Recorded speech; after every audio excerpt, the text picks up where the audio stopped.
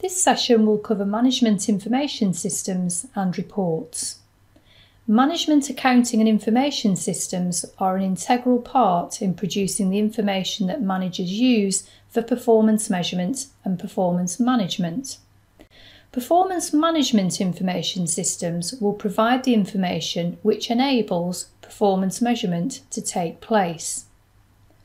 The type of management information system needed will depend on the level of data needed to support the company's decisions to be made. Planning, control and decision making can be classified into a three-tier hierarchy known as strategic, tactical and operational. So let's look at each in turn. Firstly, strategic. Strategic planning is the process of deciding on the longer-term objectives of the business and the high-level policies surrounding them. For example, new ventures, new products, potential future growth, or maybe capacity expansion plans. Management accounting information needed to support those strategic plans will be forward-looking, usually for several years, and will have an external orientation.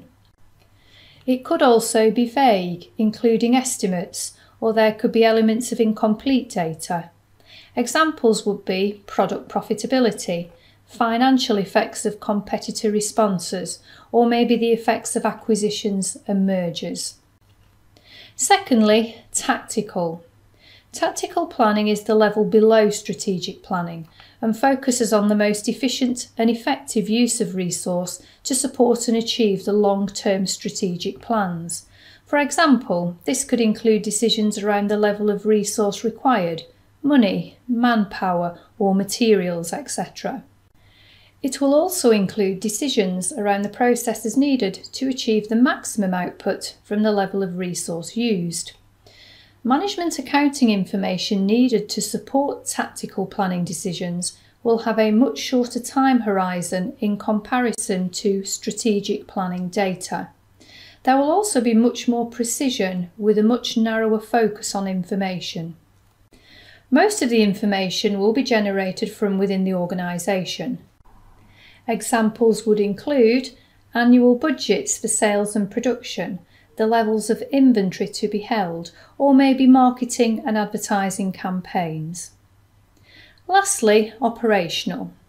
Operational decisions are the lowest tier in the hierarchy and focus on the day-to-day specific tasks, ensuring there is maximum efficiency and effectiveness.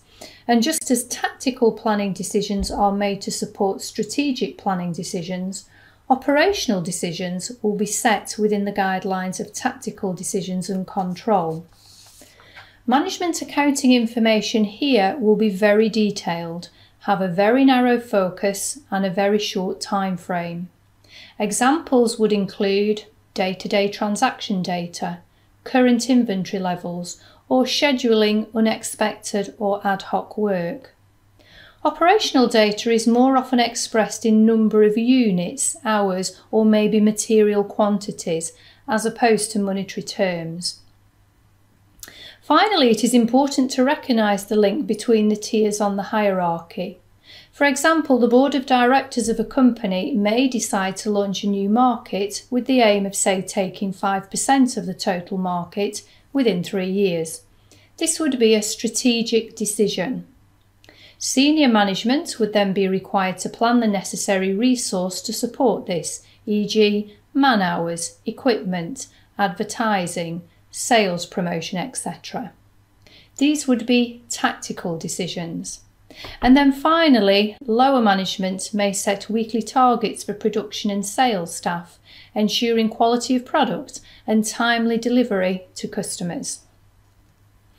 In terms of the types of management information systems, there are several types that can provide data to an organisation. The first one to look at is called a transaction processing system, or abbreviated to TPS.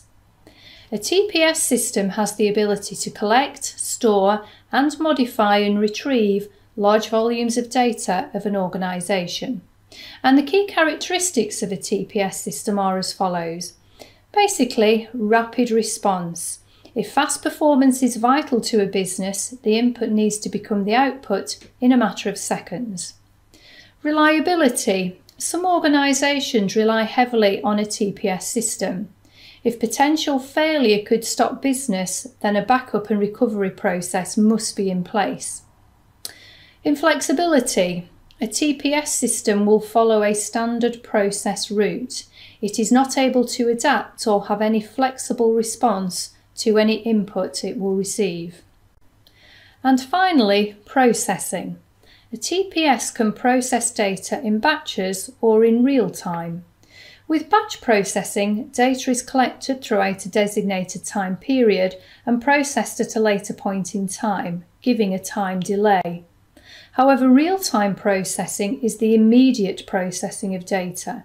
This would be vital for organisations that deal with things such as flight, train or hotel bookings, which need an immediate response. The next system is just known as the Management Information System, abbreviated to MIS. A Management Information System has the ability to take data from the TPS system and convert it into summary or exception reports for decision making. For example, some management information systems allow users to generate customised reports. For example, this may break down sales into product type, region, salesperson, etc. And most have different display choices, e.g. graphical or tabular. It is important to note that a management information system generally doesn't have any analytical capability. The next system worthy of note is called an Executive Information System, or abbreviated to an EIS. This system will typically draw critical strategic information data from an internal management information system, and then will also allow communication with external sources of information. For example, data from competitors, maybe legislation, market research, and maybe databases such as Reuters. An executive information system will typically involve data analysis and modelling tools, and it is capable of performing what-if analysis to aid strategic decision making. The last system is an Enterprise Resource Planning System, or abbreviated to ERP, an ERP. An ERP system is designed in a modular way and will allow integration between the key processes of an organisation. It has the capability of serving the data needs of all the different functional departments. Typically, an ERP system will support sales and order processing, probably procurement, production, distribution, customer service, human resource and finance activities. The principal benefit of an ERP system is that it shares the same data between different departments. For example, if a customer order is entered into the system, it will check current inventory levels and prompt purchasers if necessary. It will update the manufacturing schedule and deploy adequate resource at the time of manufacture. The system will update any shipping or distribution schedules and will trigger an invoice to the customer at the appropriate time. There are many benefits to be realised from a fully integrated ERP system, including the removal of inefficiencies and duplicated data with significant savings on time and effort. In addition, many ERP systems will have electronic data interchange facilities with major suppliers and customers for the automated transmission of documents such as purchase orders and invoices. A system, i.e. something that connects things up, can be either open or closed. A closed system is isolated from the external environment and data will not be provided to or received from the environment.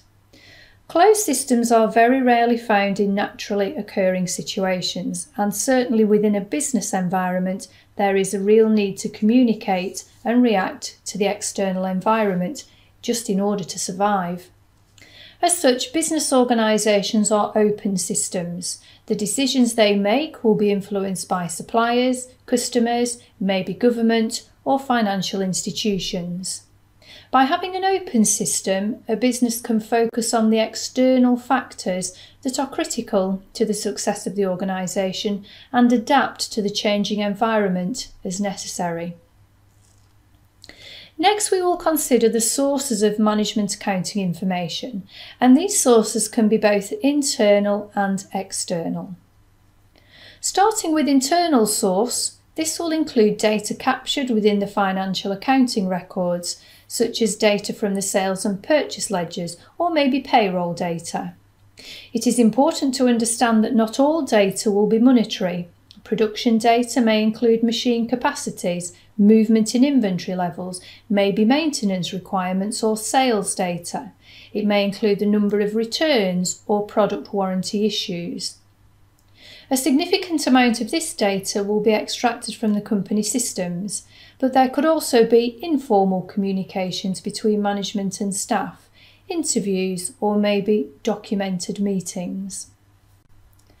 External information generally tends to be more relevant to strategic and tactical decision making as opposed to operational decision making. There are many external sources. For example, a company may employ a legal expert or tax specialist who will collect information regarding their specific area and understand how this will affect the organisation and pass the information on to those who are affected. A marketing manager may commission some market research on a potential new product, and organisations will hold data from their own customers and suppliers due to the interaction they have with them.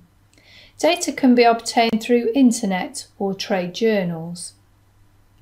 External data can be either primary or secondary. Primary data is tailored to a company's exact needs. Market research commissioned by a company would be a good example of this. The advantage of primary data is it will be meaningful and 100% relevant to the company. However, the biggest disadvantage is that generally it will be more expensive than secondary data to obtain. Secondary data is not collected by the organisation itself. Examples will be government statistics, internet or public databases, or maybe data from trade journals or consumer panels. Secondary data can be very valuable to a business, and both time and money will be saved in comparison to primary data. However, the disadvantage is that the data may not be totally relevant to the organisation. In addition, the data may be biased, dependent on who originally carried it out or for what purpose. Organisations using secondary data should ensure that they only use meaningful data. The costs of obtaining and using information, both internal and external, can be significant. With regard to internal data, the costs of collection, processing and the production of data can be divided into three categories, these being data capture costs, process costs and other indirect costs of producing the information in the required format. Examples of these could potentially include the costs of barcoding and scanning equipment, time for personnel to input data into a system, or maybe time spent analysing the data and producing it in a usable format. Companies should be mindful of the cost of inefficient use of information, for example collecting data that is not needed or not used, or possibly the duplication of information. With regard to external data costs, these could include the direct costs of a market research survey, maybe subscriptions to journals or magazines, and maybe the cost of internet downloads. These types of costs are easily identifiable and can be considerable. There will, however, also be indirect costs associated with external data, such as wasted time for excessive searching, processing and general information overload, the costs for which are much more difficult to identify and quantify. Once the relevant data has been collated and processed, it is important to consider the necessary controls over such information. For example, internal data may well include sensitive and confidential data, for example personnel or payroll records, which should only be made available to certain individuals within an organisation. Typically, organisations may well have a procedures manual which sets out the controls for distributing internal data. This could include the format of the report, the frequency of them, who should be included on the distribution list. It will make clear as to what information is regarded as confidential and whether any paper documents could be binned or require shredding. In addition, it would be normal for employees to be contractually required not to divulge any confidential information that they are privy to. Much data now is distributed throughout an organisation via emails, and it is important that organisations adequately consider computer security. With regard to internal security, management can regulate which members of staff have access to different types of data. For example, access to human resource records will be restricted to human resource personnel. Passwords can limit access to certain areas within a system and will also provide an audit trail to establish any unauthorised attempted access. Information transmitted from one part of an organisation to another could be vulnerable to interception, so it is important for companies to establish a policy for encrypting confidential data.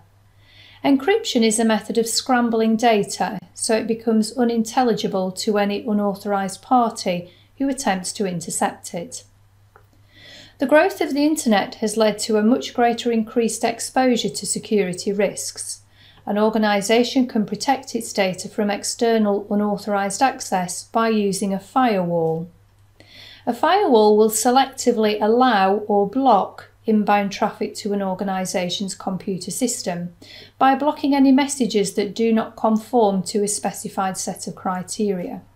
They prevent unauthorised internet users from accessing private networks.